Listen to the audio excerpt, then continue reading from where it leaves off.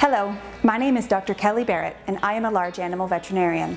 My name is Laura Sherman and I work as the herd manager at Joe Lowith & Sons Dairy Farms in Ancaster, Ontario. Today we are going to discuss how to care for calves during the first 24 hours of life. The first 24 hours after a calf is born can have tremendous effects on their overall performance and health throughout their life.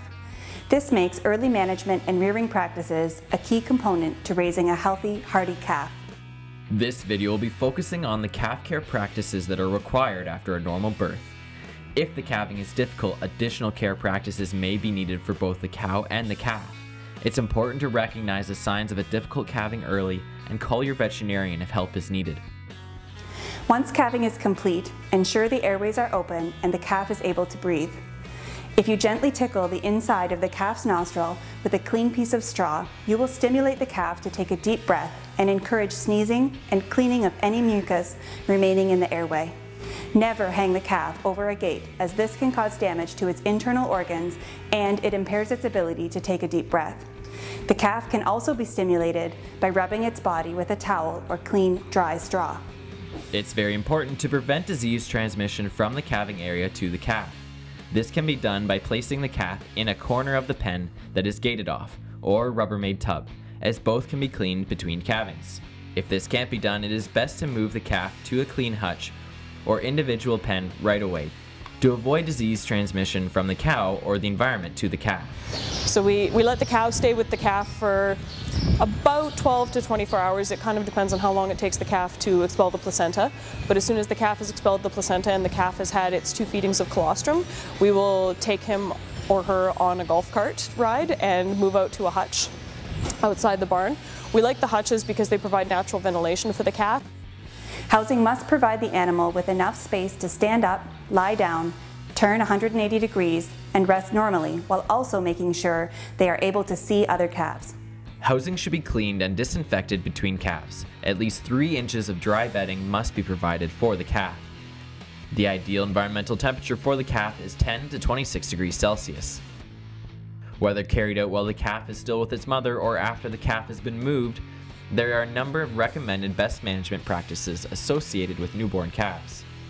The colostrum we feel is really important. We will use powder if we don't have enough cow-provided colostrum.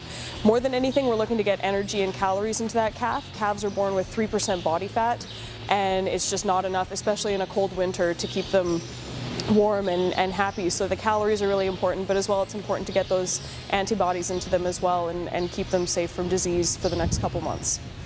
When feeding the calf colostrum, it is important to remember these 4 things: cleanliness, quality, quantity, and quickness. The cow should be milked and colostrum collected as soon as possible after calving. Wear milking gloves and use standard clean milking practices to ensure the teats are cleaned, sanitized, and dried in order to reduce the chance of bacterial contamination. All feeding utensils should be properly cleaned and sanitized after every use. As we can see here, colostrum should be slightly yellow in color. It should look like and have the consistency of melted vanilla ice cream. Don't pool colostrum or feed colostrum that is runny or thin, bloody, or has mastitis, as these are indicators of poor quality colostrum. Before feeding colostrum to a calf, a colostrometer or a refractometer can be used to assess the quality. Only colostrum from cows with a low risk of disease should be fed to calves. The quantity of colostrum consumed by the calf is important to ensure the adequate absorption of antibodies.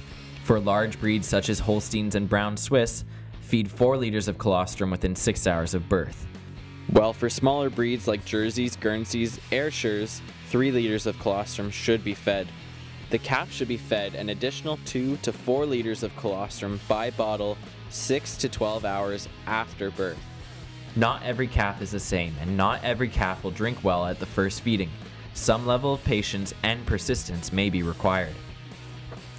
To reduce the chances of navel infection, remove any debris and dip the calf's navel shortly after birth using a 7 to 10% tincture of iodine.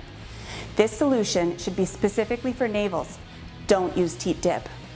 The navel cord should be covered in solution from the end all the way up to the calf's belly. The navel dipping is done because we did realize that we were having a bit of a problem getting some joint ill in our calves, some infected navels, some herniated navels and that sort of thing. So the navel dip was introduced for all calves just to make sure that we were getting disinfection right across the board, preventing any bacteria from getting into those calves. The selenium is done because it was discovered through some blood work on our calves and our cows that we were having a problem with passive transfer of selenium between the cow and the calf when it was in utero. So in order to prevent white muscle disease and a couple of other diseases associated with that, we started just supplementing everybody at birth with 1 cc of selenium. All needles are to be given in the neck. Injections of other vitamins and minerals are also available. Talk to your veterinarian to find the best option for your herd. At 24 hours after birth, it is important to re-dip the calf's navel and check it for swelling. If the calf's navel is swollen, hard, hot, or painful, it is likely the navel is infected.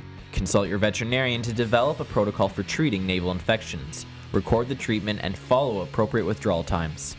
The calf should also be checked at least once daily for clean bedding, access to clean feed and water, and assessed for visual, physical, and behavioral health indicators. See Veal Farmers of Ontario's Detecting Calf Disease Early booklet for more information.